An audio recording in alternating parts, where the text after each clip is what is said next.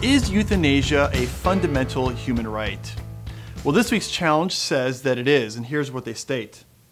The right to choose is fundamental and applies to all elements of human life, which by the nature of human life includes the right to choose how you die. As an example, a terminally ill individual who is currently under significant pain may choose to die with dignity, as is his right. To deny him this is to deny him his personal autonomy and is an act that is trespassing on his humanity. Now, the challenge goes on to explain a little bit more about some of the details of what a situation might be like that would prompt a person to want to have euthanasia. But let me just make one quick clarification here before I respond. This challenge seems to be more about physician-assisted suicide than it is about euthanasia. Now, there's a small but significant difference between those two things. In the case of physician-assisted suicide, it is the patient who is administering the drug or the chemical themselves that ends up killing themselves. Okay? In euthanasia, you have someone other than the patient administering the drug or the lethal dose of a substance to kill them. Okay? So again, it's a small but I think a significant difference between those two things. I think this challenge is more about physician-assisted suicide than it is about euthanasia. Now, the challenge here claims that people have a fundamental right to euthanasia. And so in my response, I want to focus on this notion of what it means to have a fundamental right and what is a right. Now, I think a right entails two kinds of things. And the first is this: a right is a just claim to something.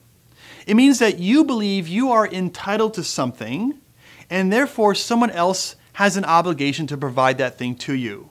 So for example, if you say, I have a right to a college education, what that means is that you believe that you're entitled to someone paying for a college education, that you deserve a college education, and that someone else is obligated to give that thing to you, whether it be your parents or the state or whoever, but someone has to pay for it or provide that for you.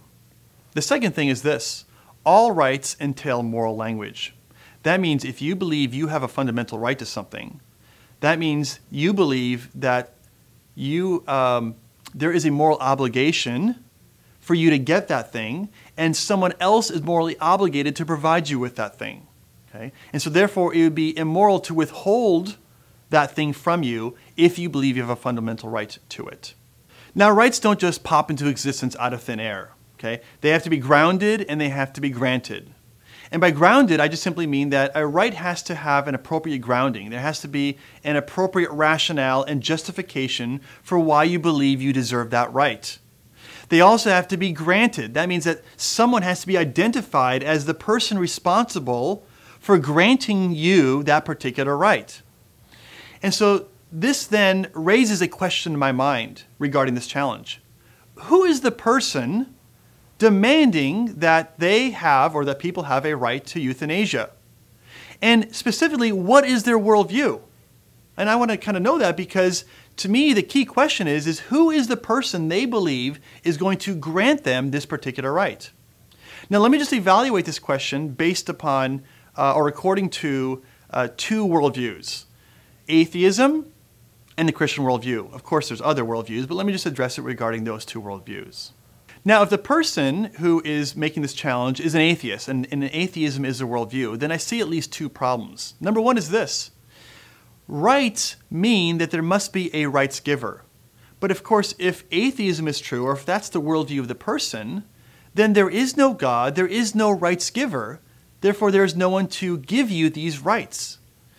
Now, they might say, but Alan, okay, there's no God, but I will just say that the state is the one who gives us these rights.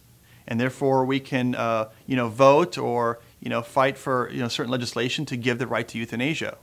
Well, that's true, you can do that, but there's two problems with that. Number one is this: if the state can give you a right, then the state can also take that right away. And of course, if that's the nature of the right, the second thing that follows is that this is not a fundamental human right. It's not a right that is given to you by virtue of you being human. It's just a right that's given to you by virtue of vote. And as I said, if it can be voted into law, it can be voted out of law. The state can give it to you, but the state can also take it away. Now, the second problem with the atheistic worldview regarding this particular challenge is that a right, as I said, entails moral claims. And if there is no God, there is no moral lawgiver. So who is the person then going to ensure that you have a moral obligation to receive this particular fundamental human right? Now, we can also evaluate this challenge in light of a Christian worldview.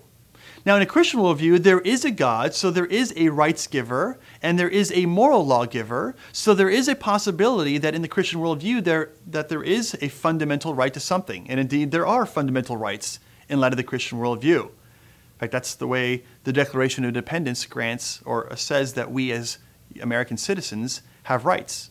All men are created equal and are endowed by their Creator, by God, certain unalienable rights, namely the right to life, liberty, and pursuit of happiness. So it makes sense that there would be, in a Christian worldview, the possibility of fundamental human rights. However, here's the problem. If there is a God and the Bible is true and the Christian worldview is true, then you don't have a fundamental right to euthanasia, because the Bible also teaches that you don't have the right to kill an innocent human being without proper justification. And that implies that you don't have the right to kill an innocent human being even when that human being is yourself. Okay? Now, if you're a Christian, and in other words, if it's not just that the Christian worldview is true, but that you're actually a follower of Jesus Christ, well, then you're even more limited. Because the scriptures tell us that if you're a Christian, you are not your own. You were bought with a price. And God, therefore, is your rightful authority. And he doesn't give you the fundamental right to kill yourself because he is the author of life and, of course, also of death. So notice, if atheism is true, then there is no rights giver, there is no moral lawgiver, so there's no possibility to have a fundamental right to euthanasia. And of course, if the Christian worldview is true, and again, I know there's other worldviews, but just regarding these two, if the Christian worldview is true, then of course you still don't have a fundamental right to euthanasia because of course God would oppose the killing of innocent human beings, even when that human being is yourself.